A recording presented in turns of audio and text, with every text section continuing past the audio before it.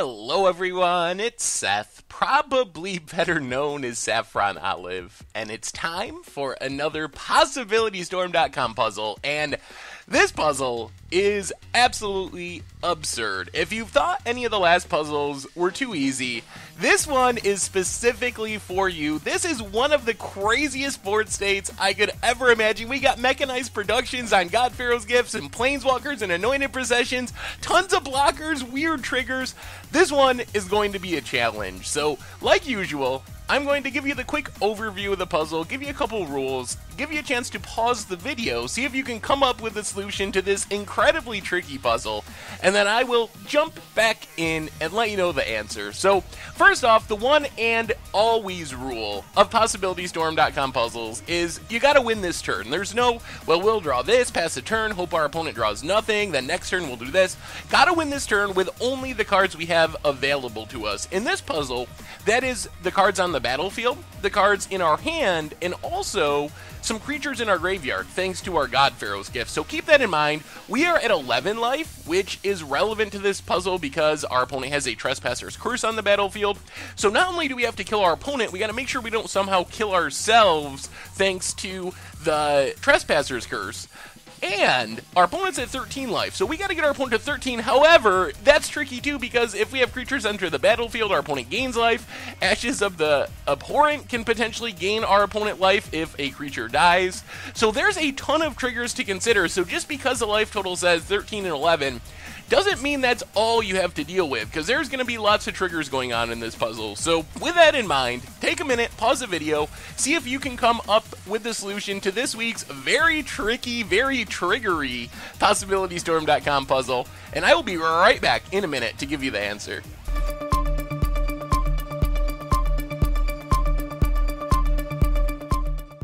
Oh my god, so how did you do on this puzzle? Did you come up with a winning line, a way to take the game this turn?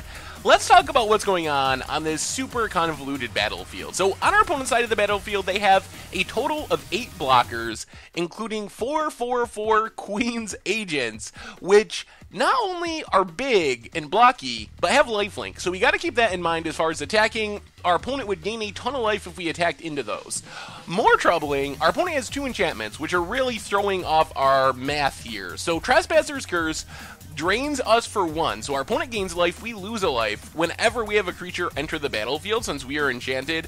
Ashes of the Abhorrent gains our opponent life whenever a creature dies. So if we just kill all of our opponent's creatures somehow, our opponent's going to gain a ton of life. So we gotta keep all this in mind as we're trying to construct our line, that even though our opponent's only at 13 life, they're kinda at a much higher life total if we actually make any game actions, because we're probably not gonna win just on the battlefield. Our battlefield, we got 1 creature, a PNLR. No way that PNLR is gonna be able to win on their own, so we're gonna need to play more creatures, which means drains from Trespasser's Curse, stuff might die to get blockers out of the way, life gain from Ashes of the Abhorrent. So we got a lot of problems to deal with. The good news is, we have 4 God-Pharaoh's gifts thanks to mechanized production, which means we can technically get back 4 creatures from our graveyard. Thankfully, we do have 4 creatures in our graveyard that we can potentially get back. Gearseeker Serpent, Reckless Fireweaver, Storm Sculptor, and Temet Vizier of Nukamun. Remember, all of these will be coming back as 4/4s with haste, since they're coming into play from God-Pharaoh's gift. Also, we have an Anointed Procession on the battlefield, which means if we get back 1 creature, Reckless Fireweaver, let's say, with God-Pharaoh's gift, we're going to get 2 copies of it because of Anointed Procession, doubling up the token that God-Pharaoh's gift makes. Otherwise, we have a Huatli Warrior Poet as our Planeswalker, can maybe deal with some blockers with the negative X ability, make a dinosaur, I don't know if that'll be worth it. We have a total of 7 mana, along with a handful of strange cards, a Dustborn Sky Marcher, a Gilded Sentinel, a Regisaur Alpha, which makes 2 creatures, remember, with the Hasty Dinosaur, and a Merciless Javelineers. So how in the world can we deal 13 life to our opponent, accounting for all the life they can gain with Trespasser's Curse, Ashes of the Abhorrent?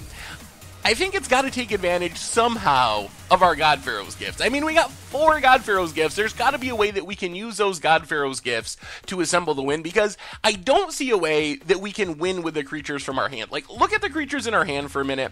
Let's say we cast Regisar Alpha. That's going to put 2 creatures on the battlefield, which seems great. Like, yes, we get a Hasty Dinosaur. That's amazing. The problem is, our opponent's also going to gain 2 life, so they go up to 15. We go down to 9. We spend most of our mana to do that. We spend 5 of our 7, only leaving us 2 mana left over. Even if we just get back all the creatures from our graveyard, the problem's going to be our opponent has all those blockers, including all the huge life-linking blockers, which means even if we double up Reckless Fireweaver, double up our Serpent, double up our Sculptor, Temet actually doesn't double up because it's legendary, so we'd legend rule ourselves. We'd have a total of 7 4/4s with haste if we just got everything back from the graveyard. Combine that with the Hasty Dinosaur, the problem is our opponent's just going to block, and we're going to drain ourselves into oblivion. Our opponent's going to gain a ton of life from Trespasser's Curse, so I don't think there's a way we can just like cast the stuff from our hand and win. We're going to have to get really deep and do some really tricky stuff.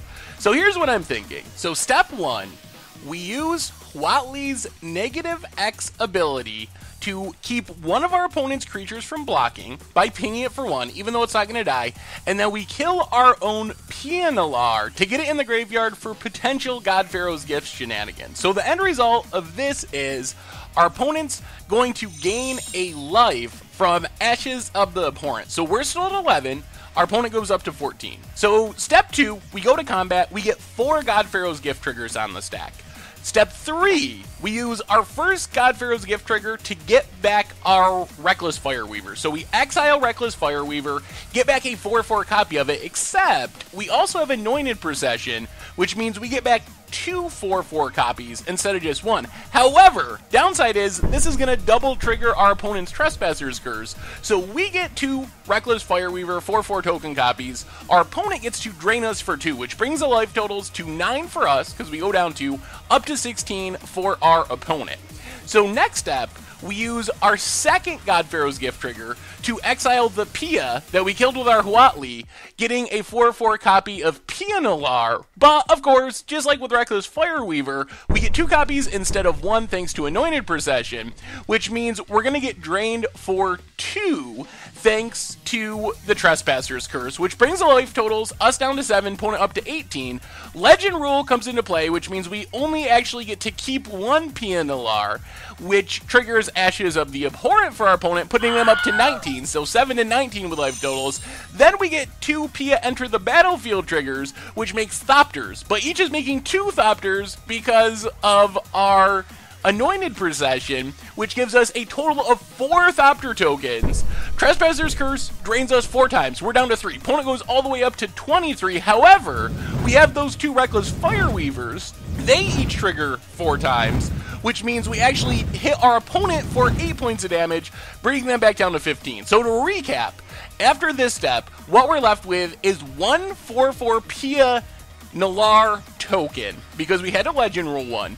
We also get 4 Thopter tokens out of the deal, 2 from each Pia Nalar token, thanks to our Anointed Procession. We get drained for 8, which is a little disappointing, all the way down to 3. Our opponent gains 8, but then we immediately hit them for 8 thanks to our Reckless Fireweaver trigger. So when all this craziness is said and done, the end result is we have the 2 4/4 Reckless Fireweaver tokens, we have a Pianalar, we have 4 Thopters, our life total is 3, our opponent's life total is 15. That's on top of the stuff that we already had on the battlefield. So let's go to God-Pharaoh's Gift trigger number 3. God-Pharaoh's Gift trigger number 3, we exile the Gear Seeker Serpent, get a 4/4 copy of it, which of course doubles up into 2 4/4 copies thanks to our Anointed Procession, which drains us for 2 with Trespasser's Curse, so we drop all the way down to 1 point of life left. Opponent goes back up to 17.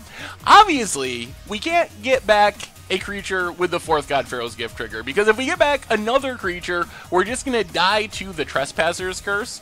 So what do we do from here? First, we use all of our mana, every single one of our 7 mana, to activate Pia Nalar's ability 7 times, sacking all of our God-Pharaoh's Gift and 3 of our Thopters, which means our opponent can't block. We get rid of 1 blocker with Huatli, the other 7 we can make not able to block with our Pia Nalar, putting us down 3 of our 4 Thopters, all of our God-Pharaoh's gifts, which we don't need anymore. And of course, this triggers the ashes of the opponent for our opponent, which means they gain 3 more life. They're back up to 20. So the life total is 1 to 20 now. However, we can go attacking. Remember, all of our God-Pharaoh's gift tokens have haste. None of our opponent's creatures can block.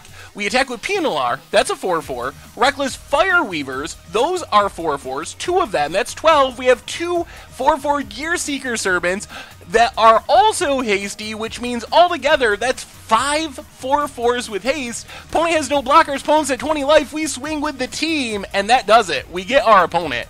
So it is convoluted, and it requires a lot of draining, a lot of life gaining, a lot of convoluted life totals. So maybe the easiest way to do this one is pull out a pen and paper and write down the life totals as you go, because there's a lot going on. But we don't even have to cast a single card from our hand. We can do all of this with the help of our 4 God-Pharaoh's gifts, and we don't actually even need the 4th one. 3 God-Pharaoh's gift triggers is enough to win the game from this board state. So did you come up with the answer? Could you figure out this super tricky, convoluted, trigger-happy puzzle? Let me know. Let me know what you came up with. Anyway, thank you very much for watching. I hope you enjoyed this week's PossibilityStorm.com puzzle, and I will talk to you soon.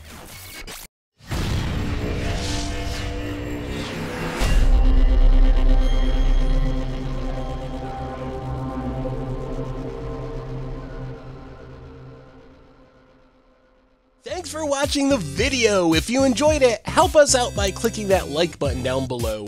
And to keep up on all the latest and greatest, click that subscribe button. And don't forget to hit that bell icon to get alerts whenever we have new videos. And if you want to, check out some of our other sweet videos here and here.